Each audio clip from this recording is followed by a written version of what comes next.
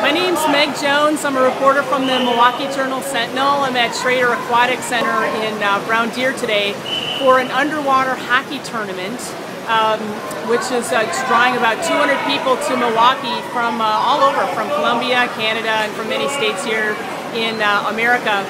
Now, underwater hockey is not like hockey on ice.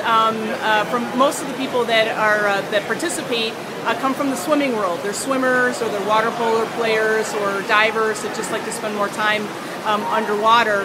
And they use a small stick that's about, I'd say, like maybe a foot long.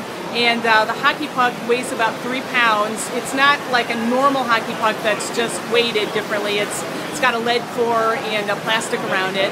And then the players have wear snorkels, masks, and fins.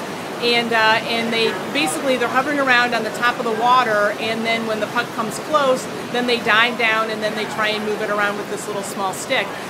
Nobody has to hold their breath for any more than like 6, 7, maybe 8 seconds at a time, and then they come back up, and there's no goaltender because nobody can hold their breath for half an hour per game.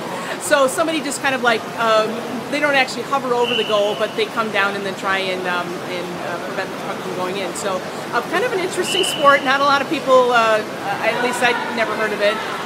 Not a big sport here in Wisconsin. There's only one team here from Wisconsin. It's a group out of Sturgeon Bay. But there's also a club team in Green Bay, and then there's a club team in Chicago, and they're all here for the underwater hockey.